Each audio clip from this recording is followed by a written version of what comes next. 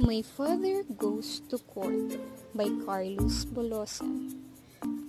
This story was narrated by a 4-year-old kid whose family lived in a small town in Luzon. His father's farm was destroyed by a flood, and that was the reason why they preferred to live in a new place.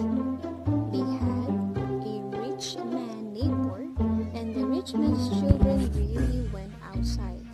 Their house was tall, where their family could watch the farmer's kids play outside their house. The rich man's servants were always cooking delicious food like fried chicken, ham, and bacon.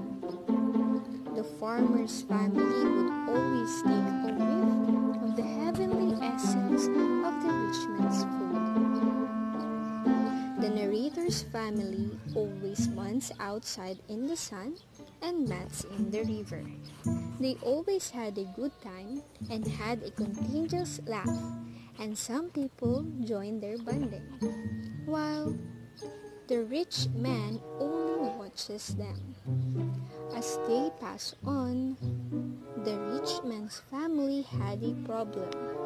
The children became thin. The wife had a cough like the rich man. There was an opposite effect in the narrator's family. They became bright and healthy. Their sickness was not in the food because their servants were always cooking something delicious to eat. After that, their house was always closed, but the aroma of the food was still drifted by the wind. One morning, a policeman knocked on the door of the narrator's house. The rich man had a complaint against them because they were accused of stealing the spirit or essence of their food. When the trial came, the narrator's family came first. After a few minutes, the rich man's family came with a lawyer. Their body was so thin and they looked sick.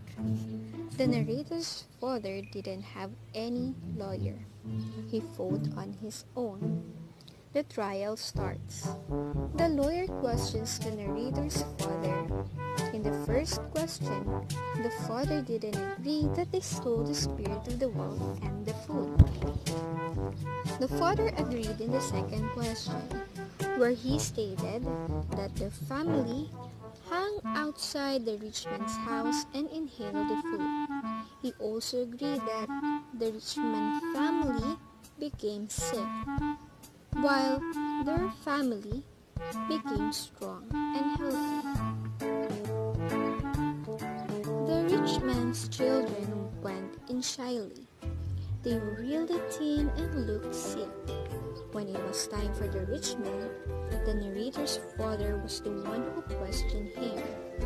The rich man agreed that while their family was having fun, the rich man's family became worse and sad, and they also stole the spirit of their wealth. He also agreed that the farmer's family stole the spirit of their food by hanging outside their windows while their servants cooked the food.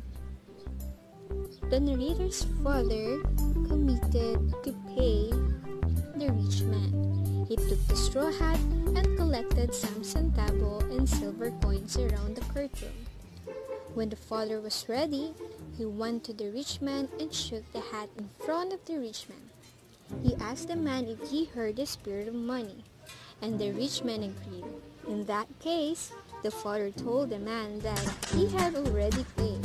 After that, the case was dismissed. The judge told the narrator's father the story where his uncle died because of laughing. The judges liked to hear the narrator's family laughing.